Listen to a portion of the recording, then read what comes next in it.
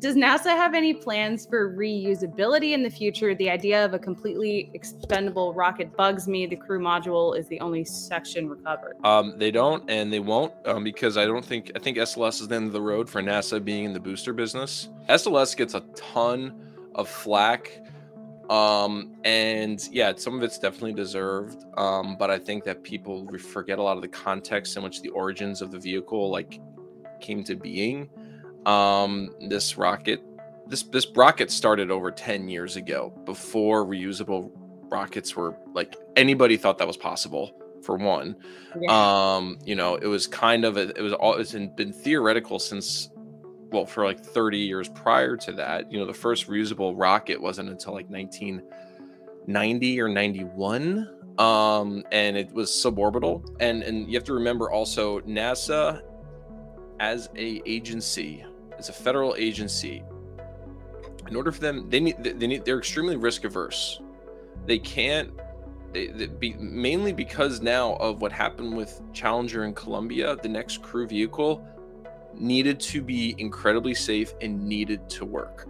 So, and it was also the other argument of, well, we have this built-in infrastructure with the shuttle program, lots of talent and jobs and people and knowledge that they want to capitalize on. So the obvious answer at the time was trying to create a Frankenstein beefier shuttle, because the space shuttle in the end was not safe.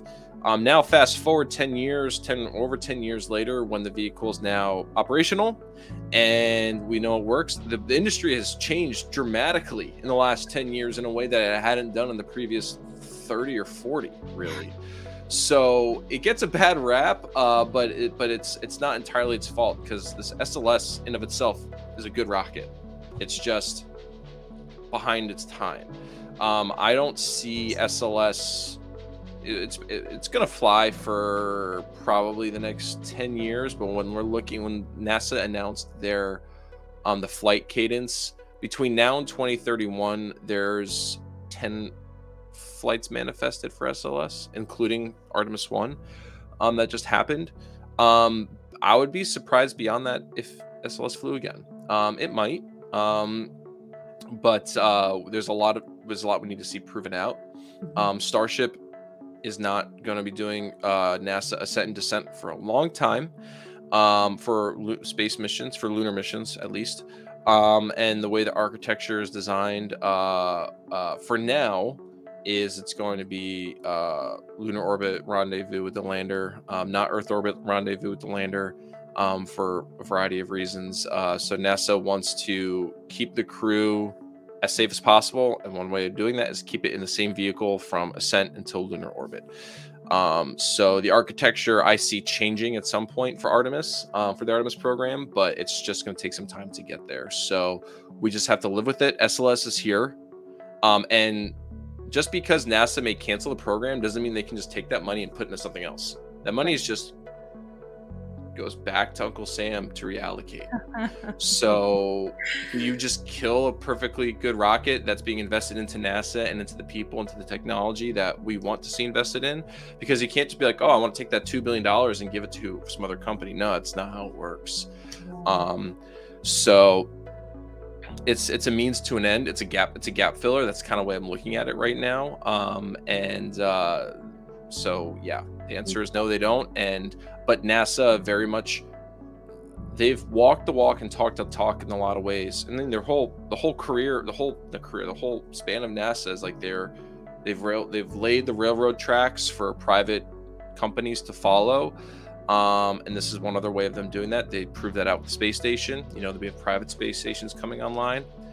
They proved it out with Starliner and Dragon.